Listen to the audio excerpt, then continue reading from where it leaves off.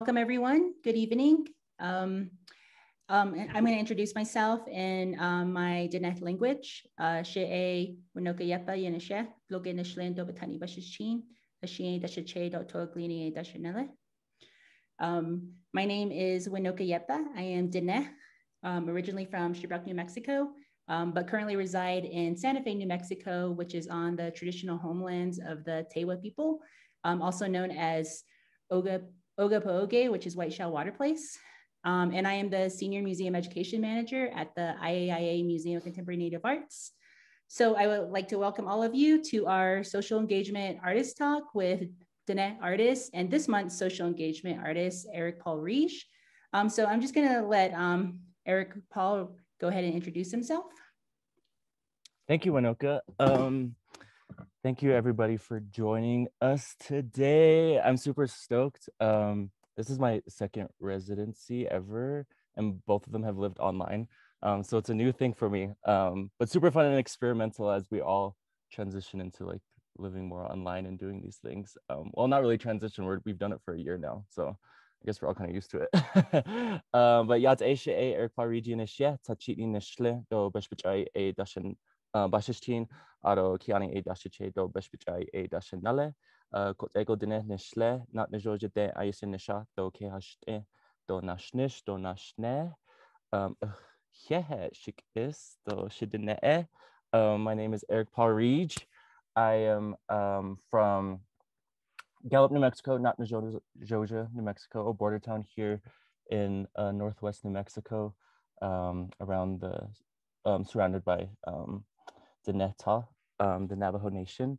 I am really inspired by what this place has gifted me in terms of knowledge, in terms of curiosity, in terms of language and home and family. And that's something that's been really prevalent within my practice within the past 4 or 5 years, like this very steady, active decision to celebrate that and to play with that and to dance with that and to weave with that. I come from a family of makers, both on my Diné side and my Bilagana side, which is Anglo white side. My father's German American from Indiana and Ohio.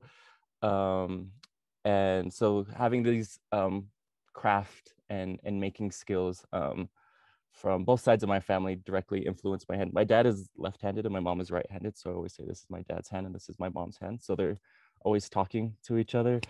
And I feel like in a lot of ways, I wish that my fingertips did have little mouths so they could explain and talk about my work. Because I feel like they know so much more than what I do up here, what I do right here, which is exciting. I think being a student of your hands and a student of what they can do has allowed me to be curious even further about making.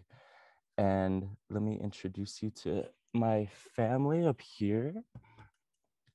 So this is my mother, Aretha. She was about 5 or 6 years old in this photo. I don't know if you can see it in the image, but in the original photograph, she drew eyeliner on herself. And I love that. I was like, you know, you always got to stay ready. You never know who's gonna take your photo. But her shirt right there was made by her mother. So this is Effie Ashley.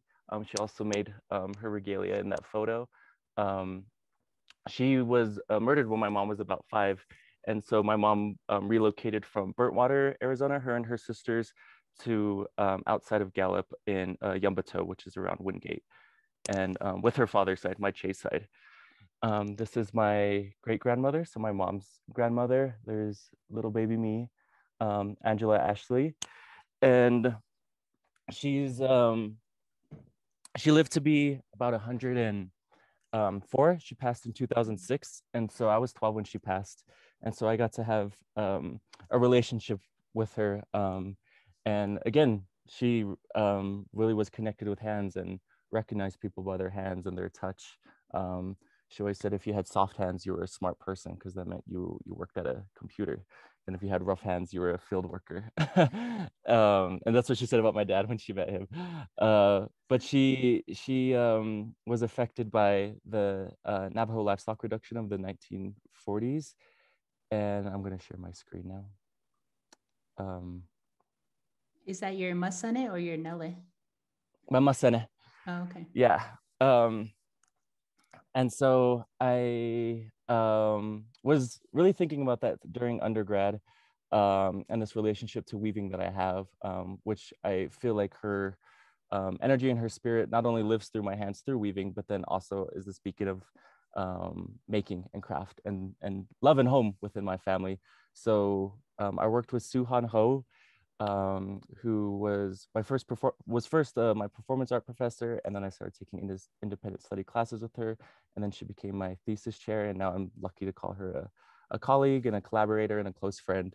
But we worked for about 2 years on this project when I was going to school in Albuquerque in 2016 through 17, and this being a representation of all the knowledge that I've learned from my great grandmother. So the two weavings that you see kind of in the middle, the one that's red, yellow, and black, and then the other one that's red and black, were her weaving. So when you enter a hogan, you always go clockwise and move around the inside of the home. And so this piece began with her and then also ended with her. And so during this performance, I took on the perspective of one of her sheep that is being taken away by the United States government and then escapes and is now lost on the reservation and in the Natal, looking for her home again and looking for his family. That's Suhan there on the left. And it was kind of how I related to myself in a lot of ways. I'm someone that's lucky to have stories and language directly passed down to me and shared with me by not only my family, but close community members, but I'm also still a young person trying to navigate my own contemporary indigeneity. And so there are often times where I personally feel really lost or confused, which is not always a bad thing, but always being a receptor of this knowledge. So in creating these works, they all become their own characters within this story, and then they all have their own voices and personalities and introduce themselves to Debe and kind of guide him around my this home and then our home, learning, teaching, sharing about colors or symbols or materials. Material usage is something that's really prevalent within my practice, and the accessibility to materials, particularly from Indigenous folk and from people that live remotely. I don't see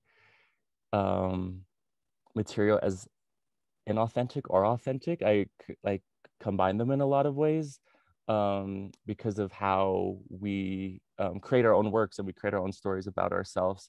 So for example, the jewelry pieces are in the back. I wanted to create my own idea of what turquoise could be, because you see a lot of negative attitudes about Indigenous people that create jewelry from fake turquoise and the connotations of what that means, of like the commodification of like the Indian art object and the aura that has for both insiders and outsiders.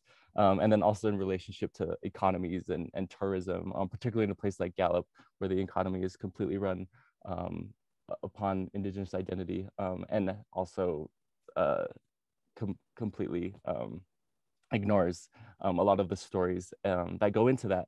And so that's one example of these works kind of sharing knowledge with me and allowing me to have these conversations. And from that, I began to think about my reuse of materials. So oftentimes when I'm working, I will create and then disassemble. I will make, then unmake, then remake.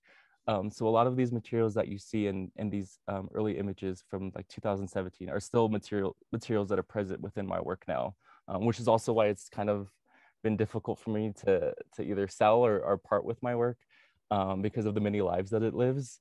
As I navigate the world and as I scar, the work scars, as I bruise, the work gets bruised, as I grow and change, the work is always growing and changing. So having this direct relationship to the work having seeing maybe if when I cut my finger, there's a little bit of blood magic now that lives on a self sculpture piece, or when I was performing with it and it was torn as it like got tangled within my toes. Seeing all those scars and moments that live on the work on its skin is something that I celebrate and something that I love, which has also sometimes gotten me into some conversations with some museums about the way I handle my work, because I kind of like the action of them being on the ground or dust getting on them, you know, of people coming up and touching and grabbing and holding. And so oftentimes that happens in the studio, not necessarily in the museum. So if you ever want to touch my work, just come hang out with me, and then and then we can work, we could do that, make that happen. This weaving right here is a simplified version of the Navajo Nation flag with our four sacred mountains, and then the original 1868 allotment in the darker brown, and then in the more copper browns, the current boundaries that are placed upon our peoples. And this is again referencing back to that idea of learning about oneself. This was a these conversations begin with this idea of is it. So this term that us as Diné people often share with each other, slang, like, oh, is it? I started thinking about the term is it as what it means for these objects to have a life or to have a story, and what it also means for again, inside and outside, which was a very important conversation for me to have at this time, as I was kind of setting up the foundations of my work and the roots of my work. There were questions that I had for myself and for my that I had with friends, and that I had with strangers and classmates. And so I guess this confusion and during this time directly was input into the work. But then as I grew older, I started thinking, I developed this passion for movement in relation to weaving. I think about as weavers, as we sit still at a loom, but our arms and our hands are constantly dancing with this material and feeling the threads of these fibers run through your fingertips, and then growing from the ground up on a loom. I started thinking of these long meditative periods of slow action and slow movement, completely like I don't know, it was just like I was so in tune with it. And it was like as I sat at the loom, I realized I was like, this is where I'm going to be for the rest of my life, this is where I'm going to be in my next life, and this is where I was in my past life. And so it was like this beautiful epiphany that I had in realization, and I can like pinpoint the exact like moment that I had that realization. And so in exploring that, I felt like it was important to dance with the work in that way. And so while I'm in my studio or practice process craft-based work, I think about the sounds and the actions that go into creating a weaving. So whether that be the herding of the sheep and the taking care of the animal itself, through the shearing of the wool, through the washing and the carding and the spinning, back into the weaving. I consider that all a collaborative process. And I think about just the many lives that go into not only creating one piece, but into just creating a skein of yarn, not only from our neighbors and the humans that are a part of that process, but then the non-human, more than human animals and spirits that go into this. And it's something that I really, really feel when I'm performing. I call all my performances weaving dances, this being the first one where I took on these ideas and this role as being a dance partner with my work. So this was at the Sanitary Tortilla Factory in 2018, and run by Sherry Kreider in Albuquerque, New Mexico. And Sherry's super, super amazing. And this was the first of many projects that we got to work on together. And during this time, I didn't consider what I did necessarily endurance-based work, but having these long conversations and periods engaging with the fiber on my body, putting this toll and this exhaust and heat on myself, but then persevering and then being surprised about through the lengths that I can put myself through in performance. Like I'm a skinny dude, you know. I meditate and do yoga, but I've never been one that like exercised, I suppose, growing up, besides just like, you know, what we did in school.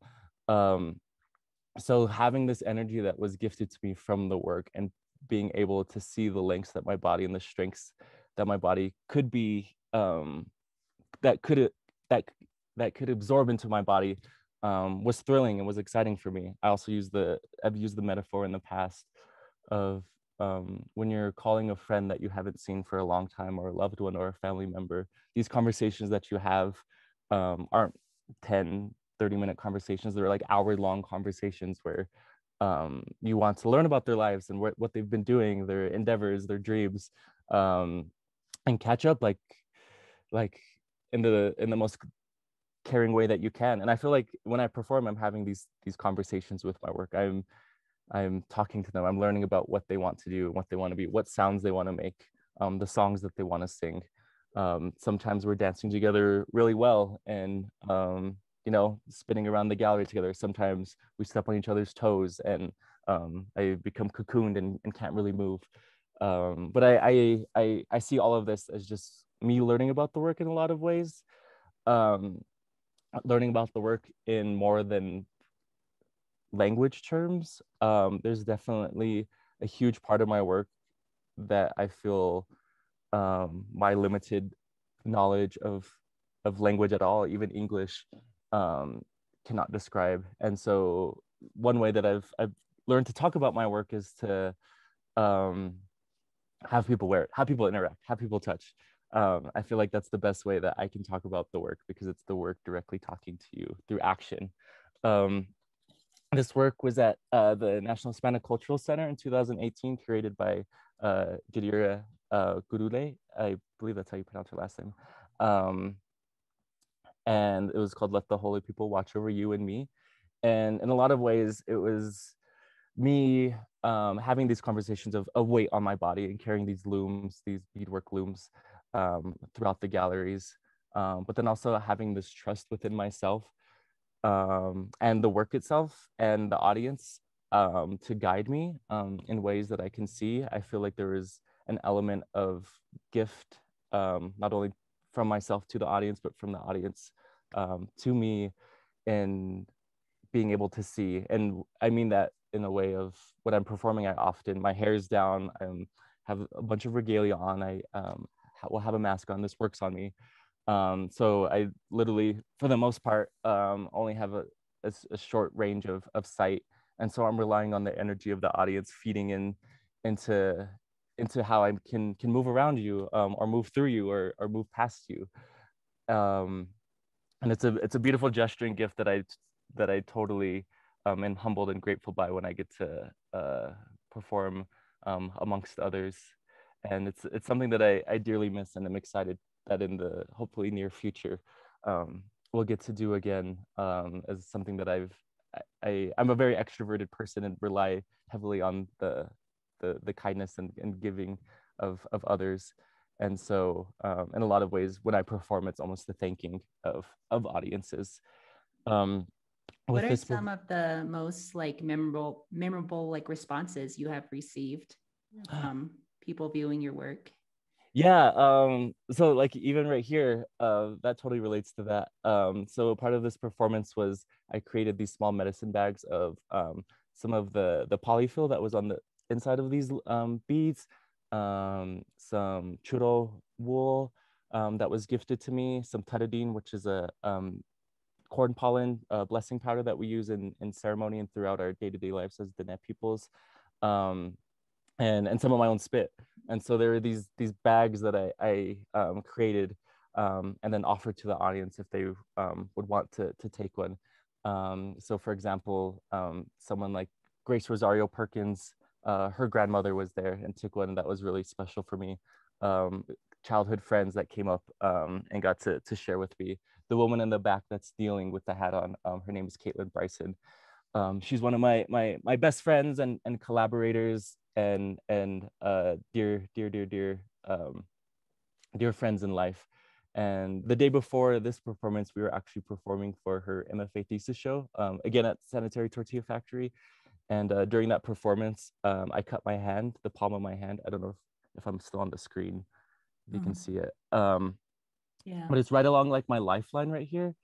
And we were doing this. She works a lot with mushrooms and with remediation of the land with mushrooms. And she's also a weaver. And so with this performance, we had these threads of her work in a dual weaving exercise and dance. But as I cut my hand, my adrenaline was running so high, my brain was elsewhere in the ether.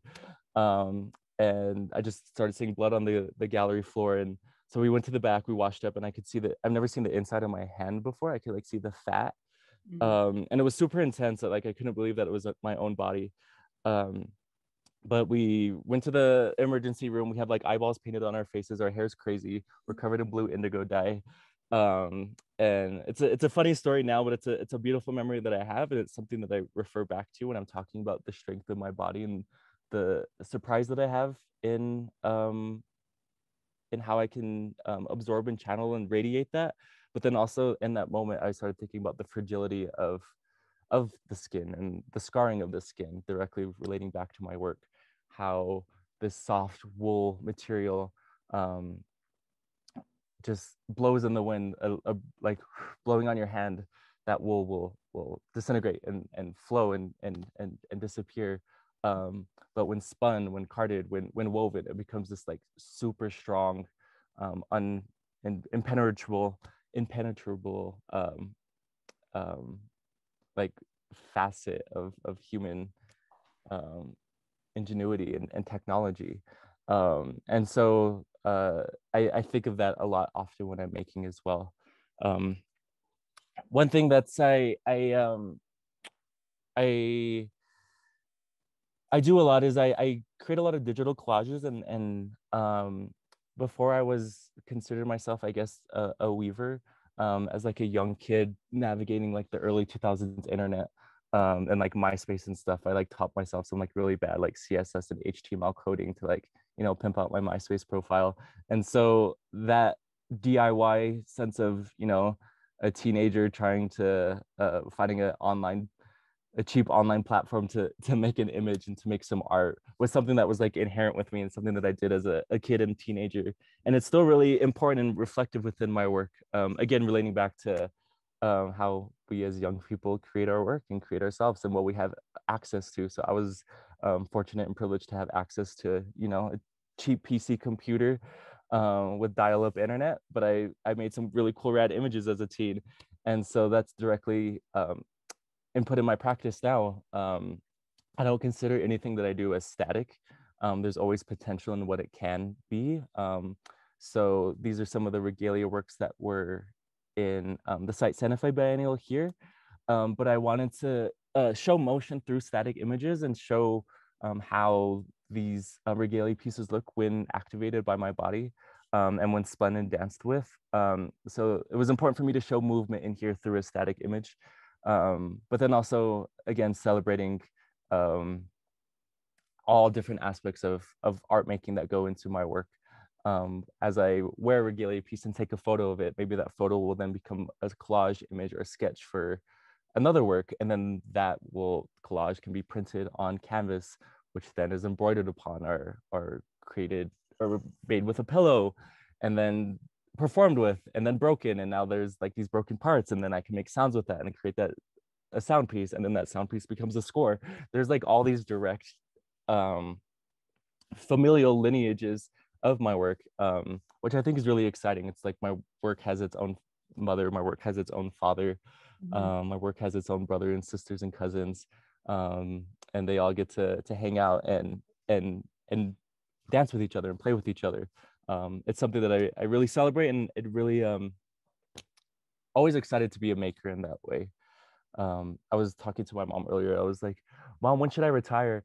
And I was like, no, I'm never going to retire. Like as an artist, you can't retire. Like once you like accepted the calling of being an artist, it's like, yo, you're stuck for life, which is like definitely not a bad thing for me.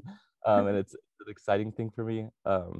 and it's one that I'm always excited to learn. So for example, this being a work that I made alongside Candace Hopkins, Jose Luis Blondet, Ruba Katrib, and Naomi Beckwith, who were curators for the 2018 Site Santa Fe Biennial called Casa Tomada. And when Candace and Jose Luis came to my studio here in Gallup, I shared the stories of my great grandmother and my family, and they were really drawn to that image of the first image that I showed you that was on UNM's campus, and about these altars of the woman figures in my life, ones that I've had direct relationships, but then also one of our holy figures, Naash Jay Edzah, who was Spider Woman, that gifted the beauty of weaving to our two hero twins, Born for Water and Monster Slayer. As they enter, one of our stories is as they enter her home, seeing these weavings, and then them passing that on to their children, and then their children, and then their children, and then my great grandmother, and then her daughter, and then myself. I wanted this to be a space of beauty and of honoring these women that have gifted me this knowledge. So the title of the piece is Dien Hajo, Weaving Dance, Figure 3 for Naash J Edzah, Retha, Effie, Angela. So Retha, my mother, Effie, her mother, Angela, her mother. Mm-hmm. And these two figures acting as the hero twins when they're separate. And then when worn by my body, I then develop 8 appendages and arms. And so as a shout out and a thanking of our holy figure, Spider Woman. Another aspect that's really vital within my practice is there's a word in Navajo, woshtant, which means to come in. And so I think often as Indigenous people, how do we share and celebrate our stories and our lives, but then also protect what's sacred for us, by us, protect our holy stories and protect our ceremonies and dances as we have all experienced direct family members that were either in boarding schools, languages that we aren't able to speak, but we are continuing to learn how to speak, having our ceremonies and dances and rituals banned and outlawed. How do we protect these for ourselves now? And so one aspect that I continue to learn, and I'm always welcome to conversations and opinions. But with this piece, for instance, I wanted this to be a place to invite, of invitation, of come in, woshtant. It's this trusting of someone on the other side of the door. When you knock on someone's door and you hear that from the other side, there is a trust level there of acceptance and of welcome. And so having these looms act as walls of this hogan of not only my home, but your home and Spider Woman's home. There's a level there of quietness and a breath of consideration, of a slowness, again, directly going back to weaving. Weaving is a process that's built, millimeter by millimeter. It's a medium that's very forgiving, but it's also a medium that's very, definitely you grow a lot with your own patience as you weave more. But yeah, and then the loom acting as this spiritual plane, as weavings are on the loom, they are living beings. And so as these weavings are living beings to house this space, you're able to see through them and you're able to see on the other side of them. So I consider that an element of welcome, of not being blocked by this wall, but your energy being able to go through it. Yeah, and I love that of woshtant, because I remember when I was working at Site Santa Fe, we invited the Santa Fe Indian School students to come and do a workshop with you. And I remember them being really afraid to touch a lot of the art, because in museums, you're kind of like told not to touch the art. And so I remember, I think you did, you had them weave with you on one of the looms. Yeah. And I thought that was I thought that was amazing. And I remember some of the some of the students were like really happy to like actually be a part of the installation, you know. Yeah, It's yeah. Thank you so much. Yeah, and when I was invited to do that, I was thinking about who am I to call myself a teacher of weaving. I consider weaving something to be shared. And so when I was thinking about that and having the students and others come up, instead of me taking this role as teacher, it was this dance and this exchange between us, sharing the knowledge of weaving itself, which is also something that I've trying to come to terms with, and giving these artist talks and sometimes doing these workshops, and taking the role as teacher, I suppose. And I love teachers. I've had so many teachers throughout my life. My mom works at a elementary school here in Gallup, but I I have a hard time taking that role, and so I always consider myself a student alongside others, and the material itself is our teacher. And then also just a quick shout out to Winoka. The first time I went to site was I messaged you and you invited me up there. And so thank you. That was my first time ever being at site, and you walked me through the 2016 much wider than a line biennial. And so yeah, thank you for that. But without that, I would definitely not be in this space right now. So thank you. Oh, thank you. This work right here directly developed from this piece. So as I did 4 performances here, and I started thinking about how this place has birthed me in a lot of ways. And I thought of, well, when I'm creating, my mind often acts as a womb, and a sketch and our idea can be a fetus or an embryo, and then the product can be your baby. And so I had a son. This is Halan. He's right here next to me right now, actually, on my screen. Um, but he acted as this figure to me, of remembrance. I feel like I'm someone that doesn't have the best memory when it comes to language or talking. Sometimes in a conversation, I'll remember someone's face or their laugh and their smile and their beauty, I guess, versus sometimes what is said. But that's just something that I've been the way my whole life. I'm someone whose memory literally lives so much in objects and fibers. And so now as I've grown up and started to realize that, I feel like my work has definitely evolved into this place of what memory is and how these objects hold memory, memory of the body, and how sometimes maybe I won't remember a certain term for, as I'm looming or as I'm warping a loom or weaving. I remember a certain term of like the type of stitch that I'm doing, but my hand immediately knows it. And so sometimes I think about, what does it mean to be fluent in a language? My hand can create this, but my mind or my mouth just can't say it. And so I really value the memory of a body. And so I wanted to pass that down to this figure. So his name is Holant, which is the Diné word for to exist or to have. And so you could say something along the lines of like, Masse Holant. So there is a cat, or Masse Chalant. I have a cat.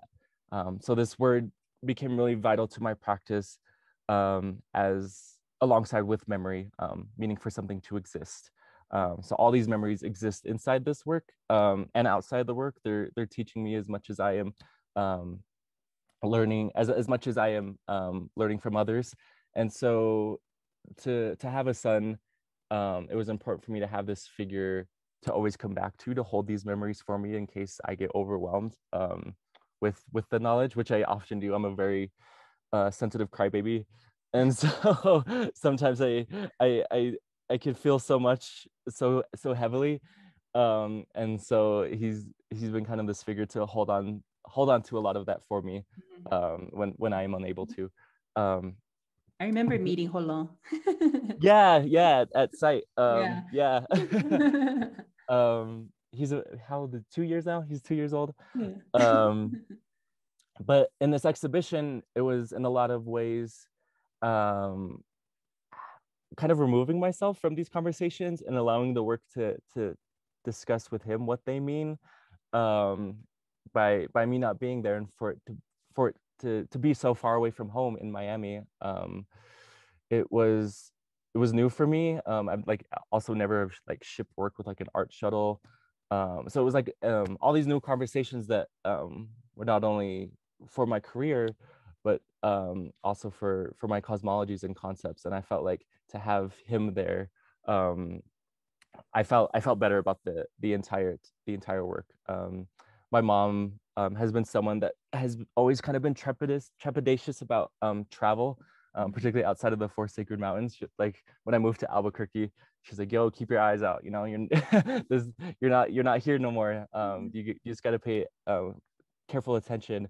And so I've kind of developed that in a way, and I am always super nervous to travel, and so for me in a lot of ways one ways me in a lot of ways that for me in a lot of ways one way that I've like been okay with that is this introduction of home and of family at these places, so that way I've always have something to hold on to there, and I don't feel alone. um and so having him there and having his home there, it was definitely a place um of again quietness, but then also of celebration. Here are some of the works on my body. um, Making this active decision to wear everything that I do has been important as well. In terms of like my own practice and ideas, I feel like it's kind of rude to not to. If I create something, I want it to interact with my body in a lot of ways. So even now creating sketches, I like, let me see if I can find that one. Or there's some up here on the wall. And then right now I've been sewing my sketches into these pillows, and then plan on using them to, you know, some of the sounds that they make are amazing.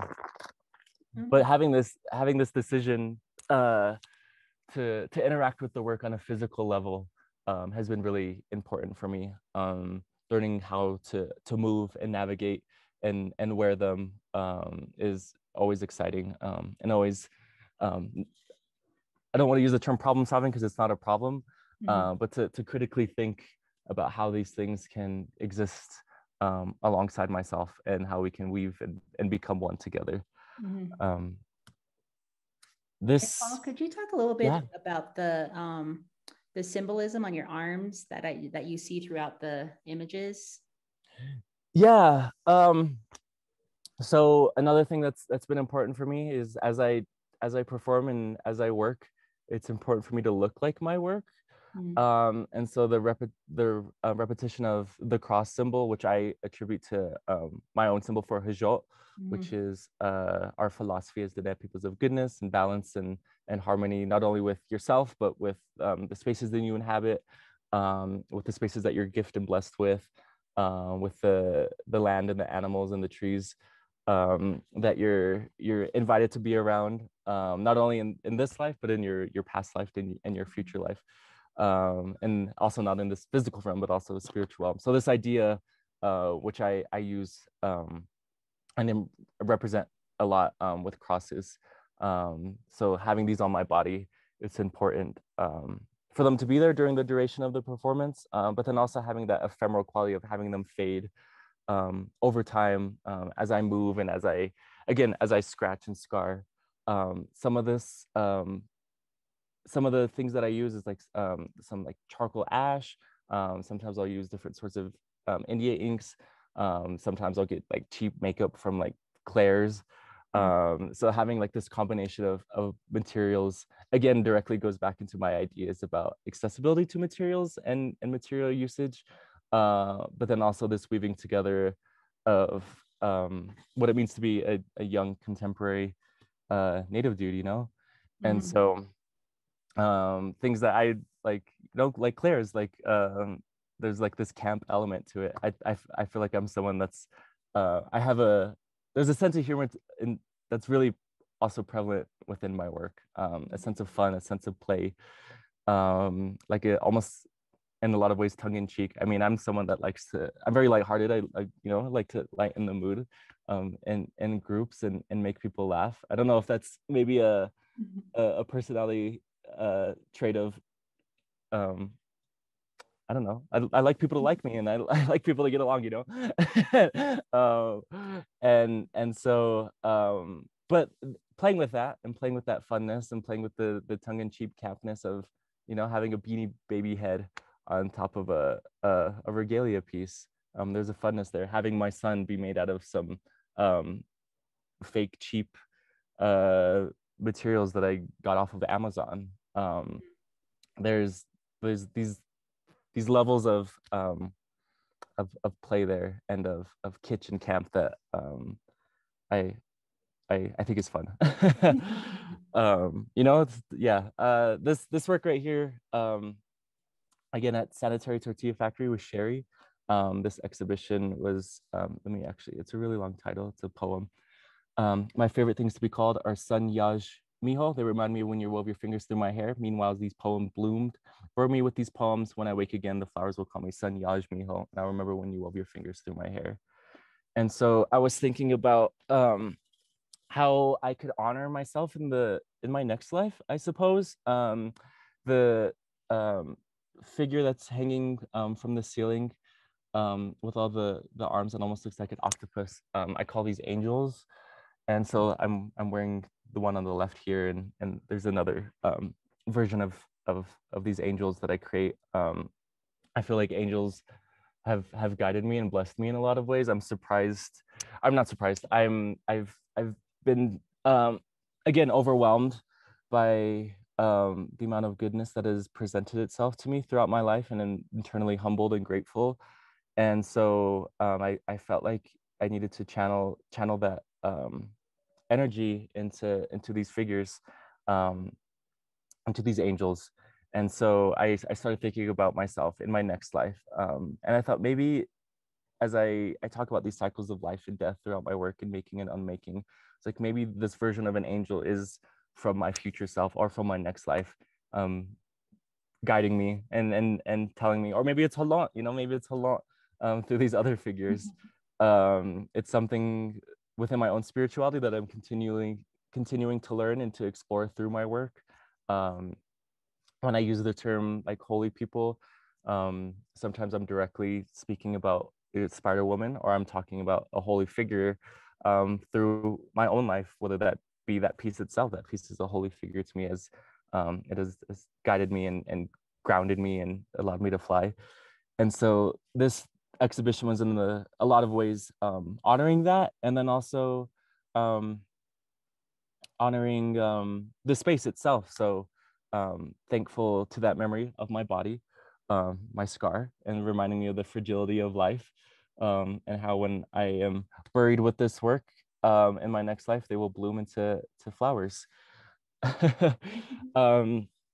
This work right here was at the Heard Museum this past year, curated by Erin Joyce. And when she visited my studio here, and I was speaking about these relationships to memory that I have, and talking about these jewelry works that were in the very first slide, and how I wanted to revisit them, as I've been told by family members, particularly my grandma, about as you're listening throughout the day as a person, particularly as Native peoples, we adorn ourselves with jewelry as a means of collecting knowledge.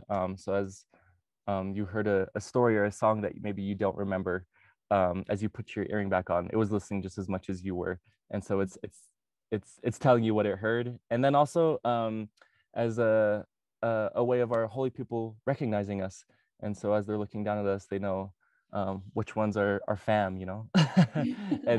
and this work was an honoring of that, and having these totems of not only our symbols and our beads and our craft, but then also with our memories and our relationship to our own holy figures and spirituality. I'm going to skip this slide, and I wanted to end today on this image right here. So this is the house that I grew up in. It's actually right next door to the house that I live in now. So I lived here from, I think it was about 4 or 5 to when I was 17. And I have so many memories in this house, so many beautiful memories, so many beautiful experiences. But it's boarded up now. And for a while, there were people that were experiencing homelessness inhabiting the house, and then there were also some like shady like trap house things going on. Then it was infested by like this swarm of, or like so many bees. There was a bee infestation. So one day there some beekeepers had to go in here and clean it out. And I'm not sure if I would ever go back into this house if I had the opportunity to. Maybe I that's still a conversation that I will have for a long time. But I have weekly dreams being trapped in this house. And not being able to get out. And I don't know if that's in relation to it actually being boarded up. I don't know if there's a part of my subconscious or memory that's stuck in there. And so it's something that I've been wanting to revisit and think about, and have been thinking about. And so for the Toronto Biennial in 2022, next March, I'm going to be recreating my house to scale with my loom works. And so I invite everyone, if that's a possibility, to visit my home, which will then be in Toronto and in March of next year. And I'm wondering if that for me will, it's not that I don't want these dreams, it's just something that I'm always intrigued by. So I'm wondering if recreating this, if there's going to be something in my mind that allows these feelings to be let go. Maybe they'll become stronger. I don't know, but it's something that I need to do and want to do. And so I'm excited to share this home because it's a beautiful home and one that holds so much for me.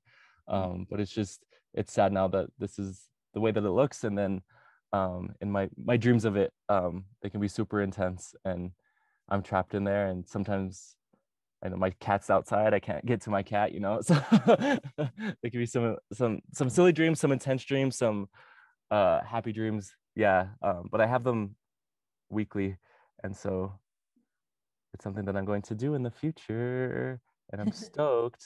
And yeah. Wow.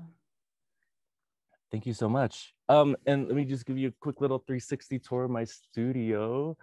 I'll be posting more on the website of like my process in here. But here are some of the regalia works. We're in the like biennial and stuff that I'm working on. Here are some new ones that are currently in development. These pieces right here are going to be a part of a project in June. I'm not sure yet if I'm allowed to announce it. I don't want to get in trouble, but but part of a project in June right here as well. What are they made out of? Right now they're currently out of foam. Some foam that I've collected over time. I'm like a hoarder of materials and I keep everything. And so some of it has been foam that I've collected over the past few years. And then some of it's also been some new foam that I purchased as those budget checks come through, And then, yeah, here are all my weaving combs. I've been collecting my hair for the past few years, hair that I cut or falls out or is in the brush. So I have my hair here. This is for work that I'm working on that I have to ship off on Sunday. About I think it's so beautiful the way art handlers pack work, and so I sometimes never want to take it out because it's like these beautiful cocoons, and like it's almost like a weaving for the weavings, and I think they're super super beautiful. And so for this exhibition, I wanted to think about what a weaving means for a weaving and what protection means for something that protects you. And so, yeah. Thank you. Yeah. Sorry, the sun went down and got kind of dark in here. Yeah, no problem. I had to turn my lights on too. Yeah. I always wonder, how do you feel about keeping your hair? Like I always remember growing up, my grandma was telling me not to like keep your hair around, because it's like considered, kind of like a bad thing to have your hair kept in your home. And if somebody takes it, they control you. Yeah. I think that's one of the reasons why I keep my hair almost for the same reason. In discarding it or like burning, like just reburn it. But like in discarding it, I'm just afraid of what someone will do with it. So I was like, if it's in my protection, it's and if it's in my hands, it's okay with me. But also I've been thinking about why I'm collecting it, and I'm not sure if I want to do something with it in terms of like a project, or if it's something that I just need to have on for a long period of time. Because as I grow my hair, I don't plan on cutting it for a long time. I have dreams about cutting it, then I wake up and I'm so happy it's still here. So maybe when if that ever happens, if I take a leap of cutting my hair, it'll be like this own ritual for me of thanking it over time, with the collection that I have. Yeah, yeah. Well, I mean, thank you so much, Eric Paul. I mean, like Thank you. it's great to, see all of, all of the work that you have done, because I remember seeing your work, at UNM for your BFA, and actually, being able to go in and, actually see it, and then seeing your work at site, and, in Form and Concept, and all of these other, galleries. It's really great to actually, like, see you and hear you talk about it. Yeah, Thank you I so mean, much. because I really like to, how you, really emphasized, you know, home a lot, Mm-hmm. because for myself, viewing your work in person, and seeing it now virtually, like it, it reminds me of home, because I come from a family of weavers, and Mm-hmm. seeing a loom brings forward so many like memories and Mm-hmm. stories, of my Nale and my Masane, Mm-hmm. because a lot of the stories that were shared were when in moments when they were weaving, and me just sitting, right there next to them, and just listening Yeah. to those stories. Mm-hmm. Yeah. And so I appreciate that. And that your work always reminds me of that. Awesome. Thank you so much. That means a lot and that warms my heart. Yeah, like even like when my mom was a child and she would sit next to Angela, her grandmother, Mm-hmm. and sometimes help her by rolling a skein of yarn into a ball, for her weavings. That's a gesture that she does for me now, that I am so grateful for. Or like, one time too, she didn't know that I was about to weave. She was like in the other room, and I started begging the loom with the comb, and or beating the loom with the comb, and she said in that moment she was just like transported back like 40 years, through these sounds. And so again, like thinking about all the things that go into weaving, the sounds that go into it, that's something that I explore through performance, and want to. I'm not a sound artist, but it's something that I've been wanting to include as well. There's so many beautiful sounds that go into my work that I'm like, I want to see how that can live within these sound compositions. So that's something new for me too, that 2020 encouraged as we were all at home, Mm-hmm. that I wanted to experiment with more. Yeah, no, it's definitely exciting. Um, so we have a few comments and some questions, from Felix Sanchez. It says, "You're so talented. Thank you for sharing your work and your philosophies. Have you thought about extending some of this work into fashion? Are you interested in that medium?" Um, fashion's fun. I like fashion. Like my shirt today is from the Herd. I'm rocking my Herd Museum gear, and it's Ian Kalui.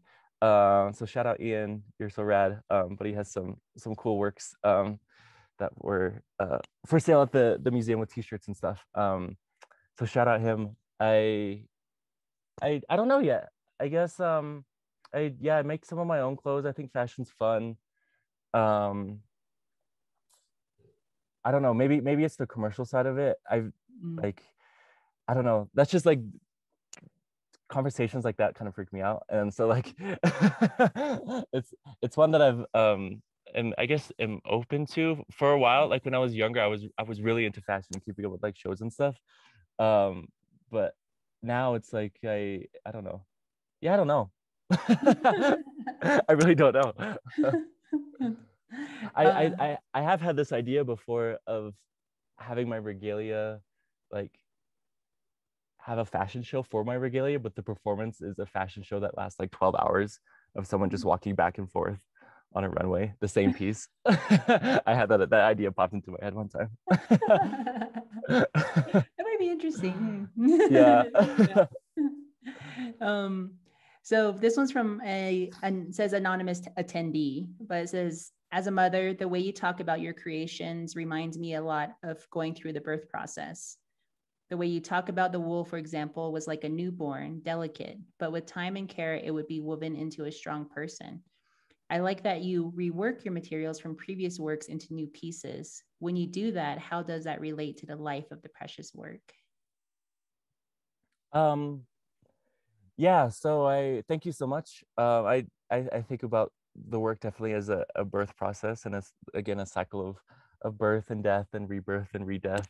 And in thinking about how work relates to previous works, again going back to this idea of familial knowledge, and my work in a lot of ways, some work kind of being the mother or the father of a piece. As I'm wearing it, maybe it'll tell me that it wants to be two pieces, and so I'll disassemble and take it apart. So then it's almost like a cell organism in that way as well, in dividing.